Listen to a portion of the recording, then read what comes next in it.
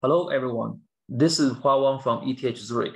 It is my pleasure to give a short summary presentation of my IEEE MTT Society Distinguished Microwave Lecture Talk. My talk is on the fundamentals of RF and millimeter wave power amplifier design. I would like to thank the IEEE MTT Society for giving me this opportunity. I also want to thank everyone for attending my talk. As we know, power amplifier is the last active circuit stage in a wireless transmitter to interface with antennas. To generate sufficient signals for wireless transmission, power amplifiers are needed in most wireless systems, including mobile devices, fixed point wireless, radar and imaging systems, wireless power transfer, and satellite communication. This talk starts with the basic power amplifier performance metrics, including different RF power values and DC power values. With those power metrics, we can define the PA power gain, drain efficiency, and power added efficiency, PAE. A schematic of a general two-stage power amplifier is shown here. In general, the PA design can be separated into the active circuit design and the passive network design. The active circuits need to deal with device performances, PA classes, waveform shaping, and device stability, as well as reliability. The passive network designs will handle impedance transformation, power combining, also waveform shaping, and the bandwidth filtering performance of the PA. We will delve deeper into these two areas in this talk. We will explore a wide variety of fundamental trade-offs in PA designs. A PA design hexagon can be used to highlight these trade-offs and the resulting multidimensional optimization required in any PA designs. This level of complexity makes PA design both challenging and also full of innovation opportunities.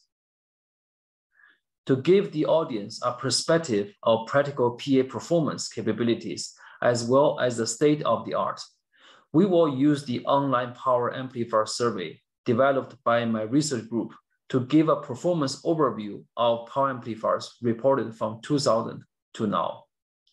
Using these PA performance data, we will clearly see the major PA design trade-offs, such as output power versus frequency, output power versus efficiency, spectrum efficiency versus linearity versus energy efficiency, and the performance versus bandwidth.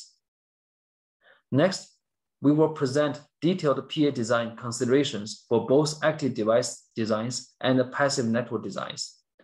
For the active device designs, we will introduce the basic concept of device load pull controls, PA large signal nonlinearity as AM to AM and AM to PM distortions, and linearization techniques, as well as power device optimization, especially for millimeter wave PAs. For the passive network designs, we will start with L-match networks for matching and impedance transformation and discuss their limitations. We will then present transformer-based matching, power combining, and filtering networks. Finally, we will introduce the coupler-balun-based matching networks that are becoming very popular in high millimeter wave PA designs.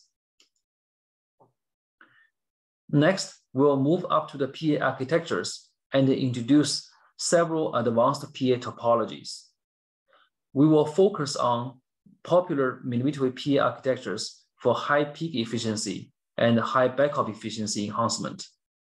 In particular, we will discuss Doherty and the Doherty-like PA extensively, since they are gaining increasing attention for 5G applications. We will also introduce the new technology trend of antenna PA co-designs that leverages holistic designs of electromagnetic radiators and the transistor circuits altogether in order to achieve transmitter performance beyond circuits-only approaches. This talk will also present multiple PA design examples. This is the end of the summary presentation. Thank you for watching.